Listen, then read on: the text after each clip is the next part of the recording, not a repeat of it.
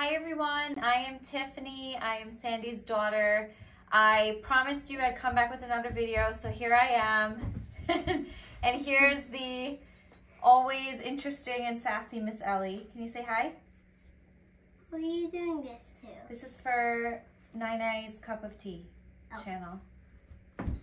Okay, so today's going to be a really quick tutorial because this is a little DIY project that Ellie helped me with for this holiday season, and it came out really cute, so I wanted to share that with everyone. This is little wood slices, DIY ornaments that you can make, and it's not just for the holidays. You can also tailor these for birthdays or any other type of event that you want to personalize something for someone. So yeah, we're gonna be going through all that. Okay. So what you're gonna need for this, all the supplies I got on Amazon, and it is super quick, super easy. I'm always a fan of that, so hence why I'm sharing with you today. But this is what they look like in the end. They're really cute, and you can even write on the back of them so that you know the year that they were created. So what you're gonna need is wood slices. You can get this on Amazon, and we can link the direct link to the Amazon products in the description of the video. But these wood slices were really easy because they already came with these pre-drilled holes, so you don't have to go drilling them yourself. So you need some wood slices, a pretty wide brushed paintbrush to help adhere the pictures onto your wood. This is Mod Podge. We've used this a lot in the past when we do different projects that the kids work on, or other projects around the house. Mod Podge can also be found on Amazon.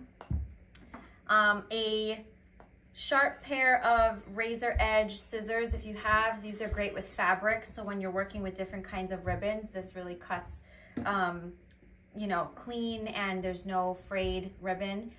These are fist scars, also found on Amazon, so I can link that too. And the best sized pictures, we order our pictures from MPix, or you can do Shutterfly. You can even go to your local CVS or Walgreens and print pictures. But these are 4x6 pictures, or you can do even like a 5x5. I found that if you have more people, you may want to get a size that is more zoomed out, so you have room to kind of cut everyone's faces in. And then there was something else. I am missing a cutter. What cutter? Can you go grab that cutter on the counter over there? And how do you walk with it, Al? What you'll also need is... Oh, different kind of cutter. Yeah, it's not no, that's it. Are you paused? No. Oh, we're still going. Okay. Yeah. This is, I'm not sure what to call it. I think it's a craft, like a craft crinkle cutter. Hold on now. This is a craft crinkle cutter, so you can slide the pictures directly in, and when you press down, I'll show you how it cuts this shape. We have kind of like this scalloped, if you can see, this scalloped flower shape, which I thought would be really cute for the ornaments. It gives them an extra, like extra cuteness, extra quaintness with the ornaments. For ribbons, I'm gonna do different kinds. For the ribbons that I already made, they were black and white checkered. That's always pretty classic for Christmas or birthdays. But for the holidays in general, you can do any kind of ribbon that's, you know, dark red colors. You can do sparkly ribbons if you want to do like New Year's Eve. So we have some of these fun like pom-pom ribbons. Definitely gonna see this. Yeah, and to get the ribbon through these holes, I recommend if you have a toothpick, or these are skewers, you can easily get the ribbon through the hole by just taking the skewer and wrapping the ribbon around it and just kind of pushing it through. It tends to help get it through easier. So we're gonna take the next step, which is to show you how we do this. Stay tuned. Okay, so I have 3 wood slices laid out here. I'm gonna put the Mod Podge aside because we don't need it just yet, but Ellie's gonna be my special helper, right, Elle? Yeah. Yes. So we're gonna use 2 just to show you how to do 2. So this is a picture of Miss Ellie for the holidays. So what you want to do is with this cutter, or the craft cutter, you want to slide the picture in so you have it centered exactly where you want it to be. So if you can see this, the picture of Ellie is right in the middle of where I want it to be. Once you have the picture positioned into this cutter, then all you do is you hold it and you press it down, and then the picture's out. And you see that really pretty design, that little scallop design. That's something that you can add a little more flair to your ornament. So this is what you end up with, this really pretty, easy, quick cut of whatever picture it is that you're using. So what we want to do is we're going to use the Mod Podge to adhere the picture to the wood slice. So that's where, Miss Allie, you're going to come help. Okay? My turn? Yeah? So there's a lot of glue in here, okay? So Mommy's going to dip it in. Mm-hmm. And then I want you... I should wash my hands after. Yeah. Yeah, that's fine. Mod Podge is kind of, it's kind of like Elmer's glue, but it's a little more thick, so it lasts longer. So Elle, what I want you to do is, can you paint it on the back of this picture? There you go. Paint it on. Oh, we can't see with the Mod Podge. There we go. There you go. We're gonna paint this. Yeah. It's just like painting with paint, right? But you gotta put it on a cutting board to paint. You can put it on a board or anything that's not going to get paint all over your counters or your tables. And then when you're all done painting, you put it on, and then next we're gonna put on a string. Yep. And then Ellie's 5 steps ahead. Also, this is how it's gonna look. Right. Although Perfect. there's gonna be a different picture. So what I like to do too is I will put some Mod Podge on the wood slice. That just helps to make sure that it sticks really well to your ornament, so you don't have to worry about it falling off. So we take this piece that Ellie just did and you stick it on. Make sure you're giving enough room for that circle there. You don't want to put your picture over the circle, because then it's going to be really messy trying to get the ribbon through that. So we are going to stick the picture on, and I gave my pictures a little bit of some Mod Podge over it. It helps it stick even more, and it gives it kind of like a little vintage look with the little glare. Mod Podge dries really clear. So if you take a light amount of glue and you just gently brush it over the top of your ornament like this, it's gonna look a little concerning because it's gonna look all white, but it will dry and it'll be nice and clear, and it gives your picture like a little bit of a vintage hue, which is, I don't know, I like doing that with any DIY stuff. So you're just gonna brush that a little bit, and then you're gonna let it dry. I'm gonna wait a couple minutes while I make another cut. So we'll put this one aside. Hey, Mommy, can I help you like last time? You wanna try and help Mommy with a cut? Yeah. Okay. And everything. Can you slip this through? Oh boy. So this is I think this is a 5x5 size picture. So we're gonna again slip it through this cutter until you get But our legs are not gonna show. Right, just your faces. You're gonna position this right where you want it to be, and then Ellie, do you wanna press down? Really hard. Hard as you can do, come on, strength. Oh, good job. Nice job. Oh, where is it? It's right here. Do you wanna show everyone? Oh, yeah. No. Don't If you have kids do this, make sure that you're doing it with them. Even with the scissors, these are really sharp, so you probably don't want kids cutting with the scissors, but just make sure you're supervising. Isn't that cute? Okay, so we're gonna do the same thing. We're gonna take the Mod Podge. You wanna do this again? Yeah, you're good at doing these. Thanks, baby. And you're gonna paint the back of this picture, okay? Paint with glue. Yes. This is like a sealer. It's like a... Whoa. Falling off. It's okay. Good job. I put it over your nail polish so good. That's all right. It'll wash off. Wait, I want to do that. Okay, here. Paint the piece of wood. So Ellie's doing the same thing. She's painting the wood slice that it's going to go on just to make sure that it has an extra stick to it. Almost. That should be good. Yeah, that should be good. I'll put it back in. Oh boy.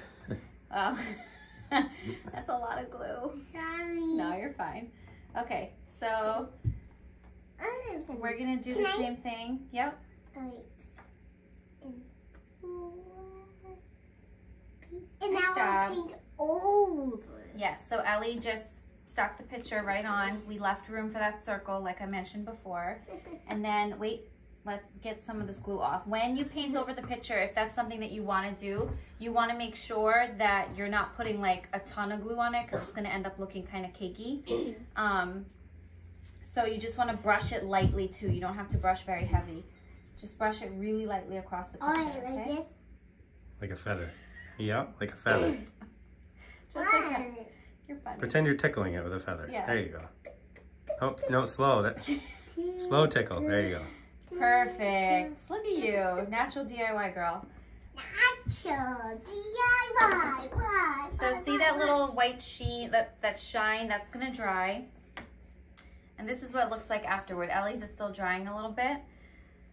So what we want to do now, this is the last part of the ornament, is we're going to put the ribbon through. So Ellie, what kind of ribbon should we use for this one? Where are they? So we can use the black and white one that Mommy used with the other ones.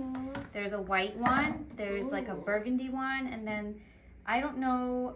You don't have to do that one. This pom-pom one, if you do use it, I haven't used it yet, it's going to be really hard to get through the circle, but what you can do is that once you like ring this ribbon through, you can maybe like wrap it around the ribbon to give it like an extra flair. This was just like fun ribbon that we had around for Christmas wrapping, but I would not actually try to put this through the circle. That might take you some time. So I would do a ribbon that's like probably thinner that you can get through much easier.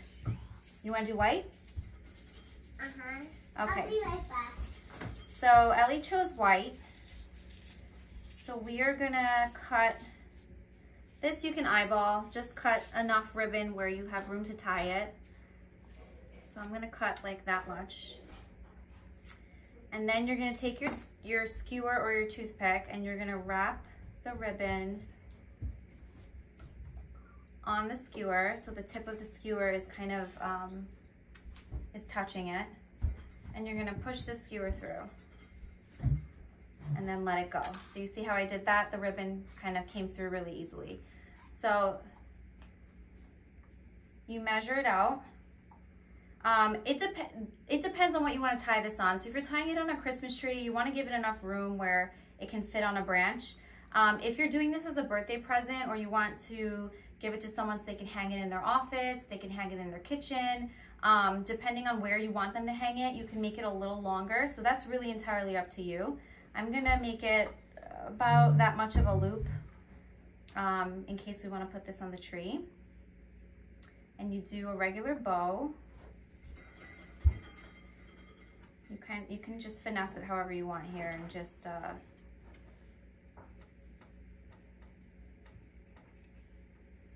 want to make another one. okay, we're gonna do the other one that we cut, okay? So there's a bow that I made. It's pretty decent size. And there's some extra ribbon here. So this is where the scissors come in really good handy because these scissors can make really nice cuts. So you can do a little diagonal cut on it. Good job. So we're just gonna cut it diagonally on each side. And you hold the loop and just tighten your bow. Loosen it up a little if you want to. And there you go. Oh. Remember? And then you break your ornament. No, I'm just kidding. Sandy said leave all bloopers in, right? And there you go. It's this really pretty ornament, and you can personalize it whatever. You can do family pictures. You can do pictures of your pets, pictures of your kids, milestones. But we don't have a pet. We don't have a pet, but We others do. might. We have a fish. So then you can write the year that you made the ornament. You can write a nice message on the back. It's a really cute way to personalize a gift for someone, or you can add it to a gift that you're making. So Ellie really wants to do the other one. So No, not the ribbon, a whole other one. oh, a whole other one. Well, I don't know if we have another picture to do, sweetie, but we can do it later, okay? This is the other one. This is Ellie and my niece Adeline. So grandparents always want pictures of the two girls. So do you want to do this burgundy ribbon for this one? Okay, we'll do the burgundy. Yeah, burgundy, burgundy, burgundy, burger. Let's make it, let's give this a little more length saying so we have some room. have So again, we're gonna take the skewer, you're gonna put it over the ribbon, just enough to get it through. And you're just gonna push it into the hole just enough where that ribbon sticks out, and then pull out the skewer. You don't need to like put it all the way through, because then you can just kind of pull it through yourself.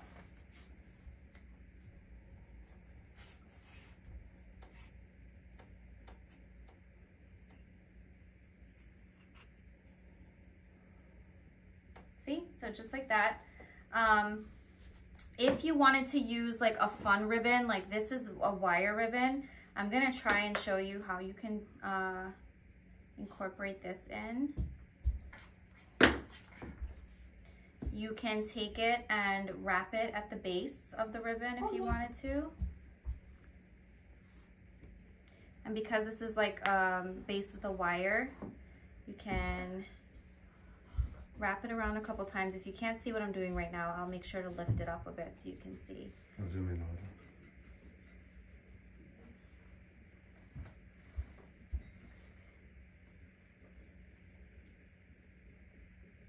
So let me cut this.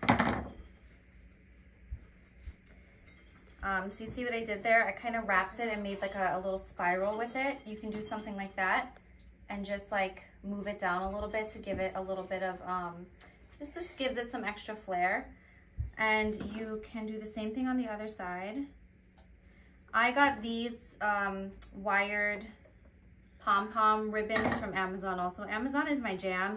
I get most of my stuff from there, so. Even my teacher. Your teacher does too? Well, TJ Maxx. I meant TJ Maxx. Oh, TJ Maxx. That's a good one too. So I did the same thing. I wrapped the pom-poms around the ribbon. Pretty. And then you cut it wherever you feel you want to. And then you can tie your bow. The same way we did the other one. So this one's a lot more intricate because you have that additional ribbon, but you can adjust the ribbon however you want.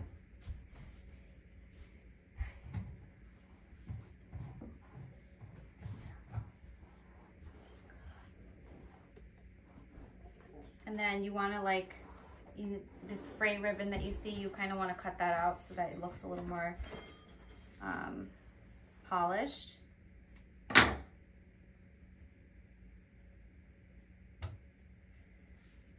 And yeah, you have a fun little pom-pom one. You can wrap it, clean it up. If you have too much of this wire ribbon, you can always cut the extra out. But it's a really cute way to kind of display a bunch of cool memories you have.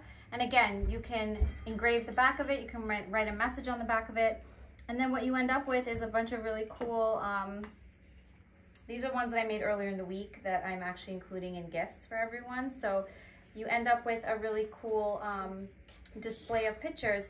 These can also be used as coasters, but I would say if you're going to use it as a coaster, you might want to put something to make sure that you coat the top and protect it so that, you know, wet cups and stuff don't mess it up. But it's a really cute and fun way for the kids to make stuff, for you to gift stuff. And so I will link everything that I got from Amazon into the description on the video. But a really cute DIY idea. And yeah, if you want to try it, everything will be linked in. And you can also do it as birthday gifts. If it's a little too late to do it as a seasonal gift for the holidays, you can do it as a birthday gift too. I hope you like this video. Give it a thumbs up. Subscribe to Sandy's Cup of Tea if you haven't. And we'll check you out again soon. Hopefully we'll make another video, right, Elle? Bye.